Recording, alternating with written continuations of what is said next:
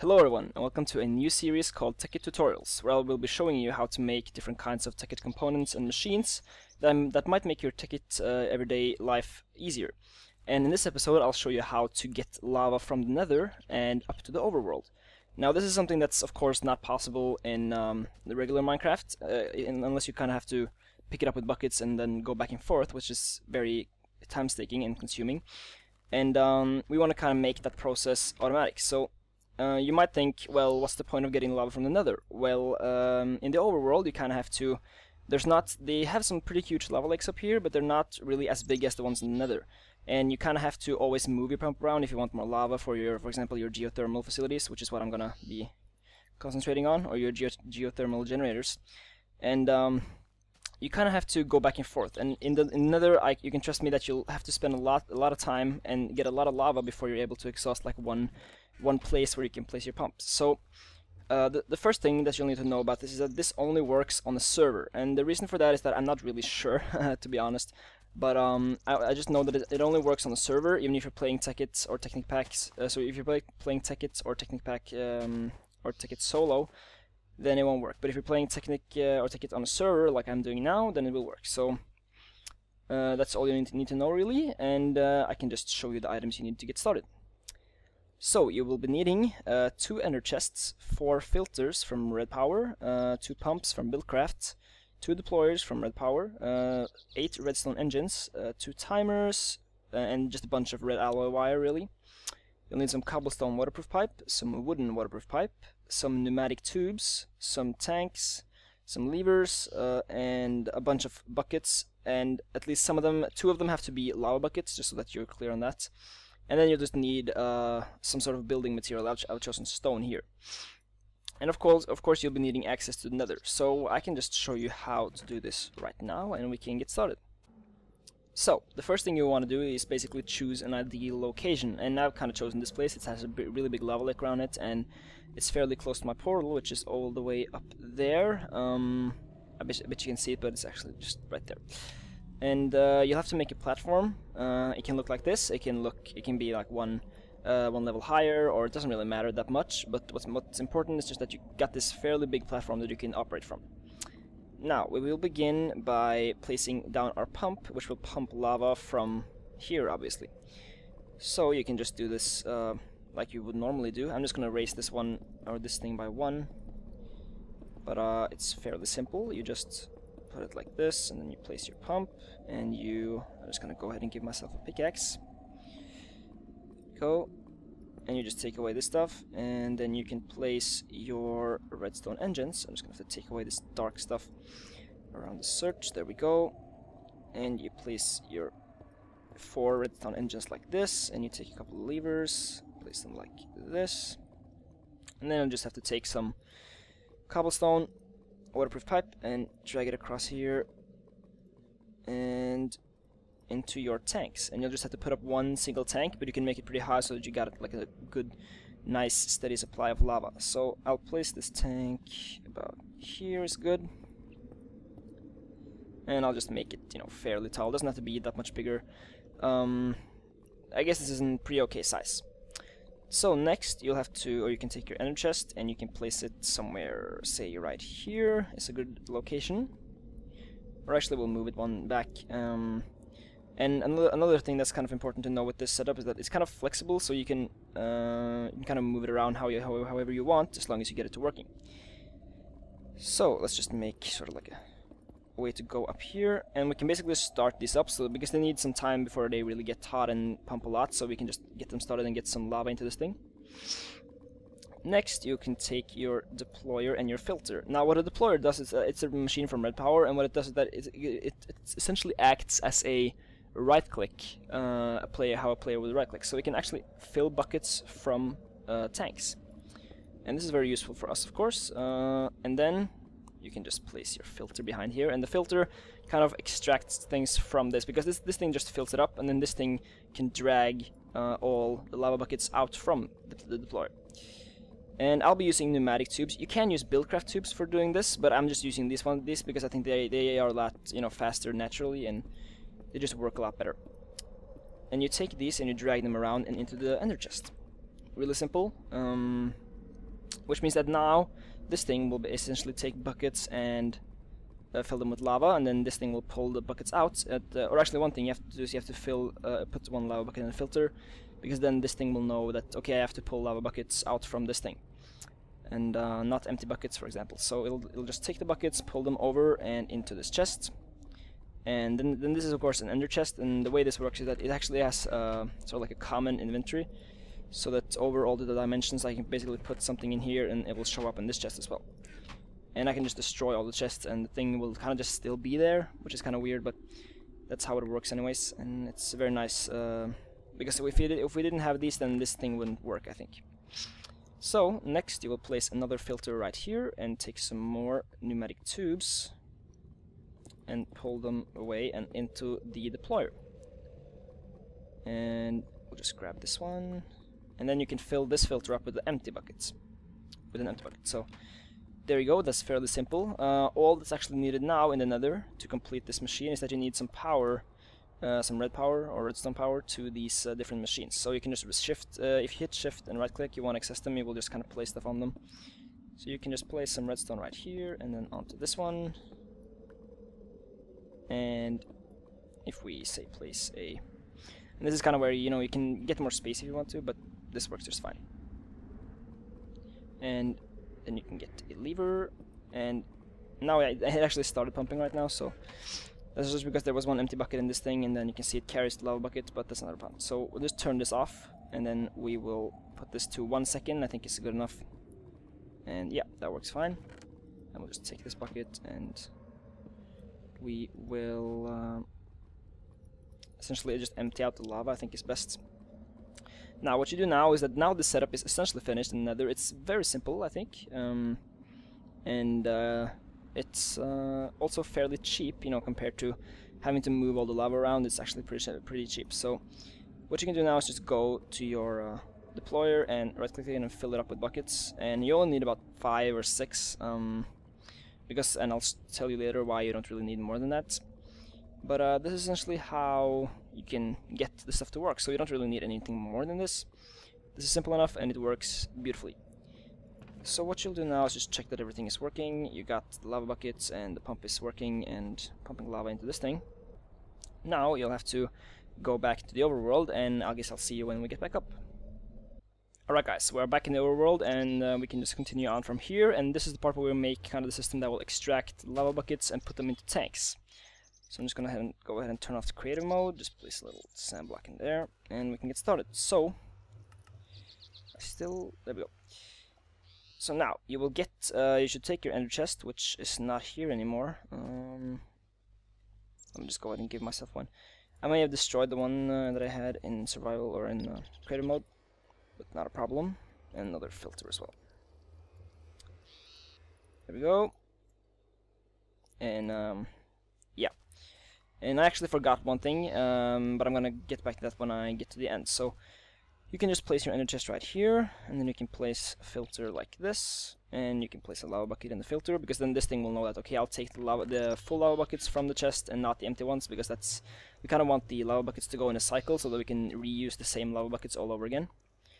And you get some pneumatic tubing right here, and then this is where it gets pretty cool and very compact, I think. So you can place your deployer like this.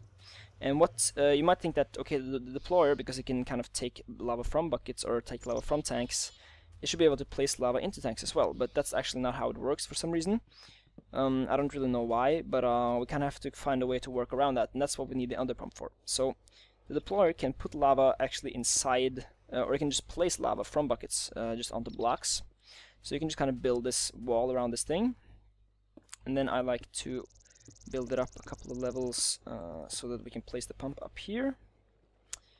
And you place the pump, and then you take the engines, again 4 redstone engines, which is more than enough to kind of run the pump at a high efficiency. Place your levers, and then here you will place another filter facing this way, and you kind of have to be standing on the ground. You can use a wrench to move these, but I prefer just kind of doing it like this. And then you put an empty bucket inside this one. So then when this, same as in the underworld, this will pull lava buckets from this thing. This thing will deploy the lava buckets. The deployer will put the lava from the lava buckets down, and this filter will drag the empty lava buckets out and back into the ender chest. So very simple system, very easy to kind of put up, and it's working greatly. So now the very kind of final steps is just basically taking a pipe like this and putting it into your storage system, which can be whatever way you want it to be, really. But this is just basically how it works. And then, of course, from here you can just take the lava, pump it out, put it into whatever you'd like, and you can get along from there. So there are two things you actually need, or one more thing that you need that I kind of forgot about. Number one is that you don't really need the wooden waterproof pipes. That's only if you want to kind of keep on pumping the lava. But the one thing that you do need is that you need 2 world anchors. And the world anchors, if you don't know, they kind of keep a chunk loaded. I think it's 3 by 3 chunks loaded. But anyways, you kind of just have to place one of these things just right by your system in the overworld, and then one in the nether as well. And then you kind of have to just wire all this up like we did last time. And we can just go down like this. Place this, and place a lever. And then you put it down. Let's see, to 1 second. That's a lot. There we go. Turn it off, and everything should be powered. And everything should be working. And keep in mind that this system, I'm running the newest Tekkit version, which I think it's 3.1.2. And in this version it is working. But there might be some bugs that I'm gonna get back to later, I think, if it happens to me.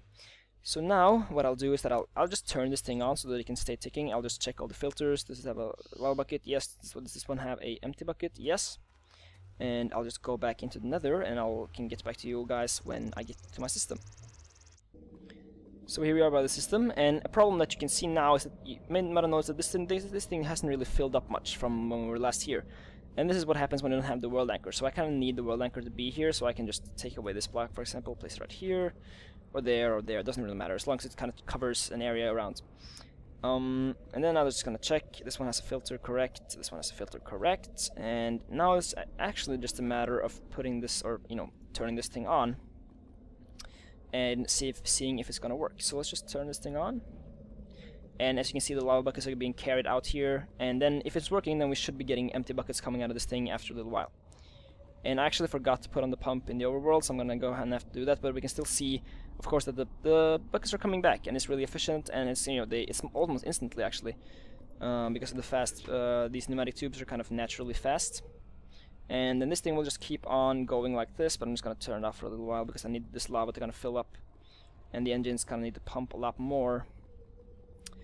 And I suppose I can just wait until this tank is pretty full, and then I'll get back to you, and we can see the system in its fully operational state, and then also go and kind of turn on the pump in the overworld. So I guess I'll see you guys then. Alright guys, so now the pump in the overworld, I put it on and it's working, I think, and I've got a bunch of lava in this pipe, and I'm just gonna get this thing started, and we're just gonna have to see how it's gonna work out. So let's turn this on, and the buckets will come out of this part, and they will be transported out. And now I will just go back into the overworld yet again. This time I can just fly there. It's not very far, and I can show you how it's kind of working in the overworld. So the system is, is very efficient compared to kind of, like I said, going around in the underworld, because this thing will just pump forever because there's so much lava. It's literally like 10 or 11 blocks deep at some places, and that's a very, very large area. I can show you how it's working in my kind of solo world, or it's like a solo server, I guess. So as you can see here, the buckets come through here, and or they will come through here in a little while. There we go, and then this thing will deploy them. The lava right here. Let's just fill this up with a tank so that you can see. And the pump will pump it up, and it will put it into the tank. And of course, this thing will get a lot faster once the engines have kind of warmed up. Right now they're kind of slow. And the system is working beautifully, and you don't really need to maintenance. I think you don't have to really spend any time working on it usually, because it's a very, very easy and fast system to use. And it's not very it's not terribly hard to kind of put up and get working. And as long as you have, you know, it's kind of expensive. The most expensive thing I think is probably the world anchors. So yeah, I guess that's it. Alright, I kind of my server kind of disconnected me English for a while, but yeah, like I said, this thing is very efficient, and a problem that you might be having, that I had, not this time, but I had it another time, was that the pump was kind of, when I was in the overworld, the pump was working in the underworld, but it didn't seem to pump anything into the tank. It just kind of kept all lava into the pump. And then when I would get down there, it would kind of just take all the lava out at once, and it would be like this entire kind of pipe would just be filled with lava all the way. So what I did to resolve that problem was that I kind of just relogged the server, restarted the server, and then that seemed to fix the problem. So if you have that problem, you can try doing that, and that should fix your problem, I think. Other than that, there might be, you know, some bugs, but I've done this quite a few times now, and it's worked every single time for me, so it shouldn't be too hard for you to do. And I guess that's been it. So one thing I can do as a small bonus is that I can show you how I'm, you know, kind of utilizing this in my single player world, or in my other Tekkit server, where I'm kind of, this is kind of like just like a test server that I'm doing to test if this working. But this thing is, you know, it's fairly efficient. You can add more of these systems if you want to get more lava, but this is more than enough, I think, to run a decently large energy system of geothermal generators. But yeah, so I guess I will go into my single player world, and I'll see you then. Alright, so here I am in my single player world, and as you can see, I have kind of my base is inside this volcano. I've kind of been working on it for a little while, and I haven't been playing too long, but anyways, let's go and see how this is working. So I have my Ender or my Nether portal that goes to my platform. I'm not going to show you how the platform looks because it's essentially just the same as in the other world, but as you can see here, I have put up so many tanks because I'm getting so much lava from this thing, and it's just not enough to cope with, you know, I didn't have enough tanks, so I just kind of have to put up a lot of these tanks. So many of them are filled to the brim, and because I'm not really using that much electricity right now, so I have a lot of lava, and the system is working beautifully. And I mean, I don't know, I wish someone could tell me if these things are going to explode. I'm not sure. They shouldn't do it, but I heard that they can if they kind of power each other, but they're not doing that right now, so I think this is just gonna stay fine like this. But yeah, the system is looking almost identical. I have the world anchor right here, and then, you know, the power and stuff, so I can go down to the Nether as well, or not the Nether. I'm gonna actually go inside here and show you how it's looking inside. Because what I did is that I put a teleport pipe up to those tanks, some of them, and then I pumped the lava into my base right here.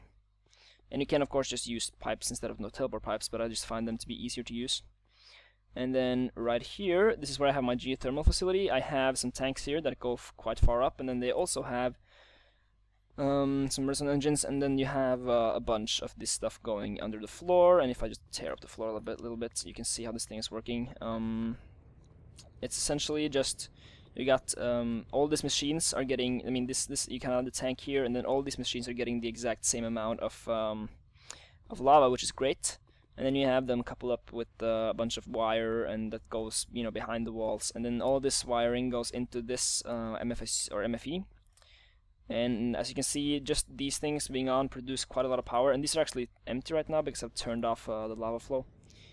And I'm gonna put up some more once I get around to it, but that's basically how the system looks. It looks very good. It's very efficient, not to say at least. And I'm gonna have to put up another MFE or make an MFSU if I'm gonna have to be able to store all the power. And then of course here I just have a bunch of macerators and electric furnaces and stuff. So that's just one way to kind of utilize how you use your power, but I find that to be very efficient and kind of good looking solution. So I hope you guys enjoyed this tutorial. If you'd like more like this, I would appreciate if you could like the episode or leave a comment below telling me what you think. You know, am I doing something right? Am I doing something wrong? I'd like to hear that. And I do know that I'm speaking fairly quickly. That's just kind of how I am, and I guess I could get used to speaking more, you know, slowly, but that's gonna have to happen again, or at least in later episodes. So I'm going to make more episodes like this, showing off different things that I've made and then that I've looked at and made. And I didn't come up with this thing by myself. I did look at other videos, but I can't really remember which video it was. I think it was quite a few that showed this exact same thing. So yeah. Again, the system is very efficient. I find it to be very nice, a very nice solution instead of having to go and, you know, kind of replace the pipe. If you watch our Tekkit series, it's kind of what we have to do all the time. But in our series now we also have the system going, so it's very nice and fairly cheap and very efficient. So thank you guys for watching, and I will see you next time.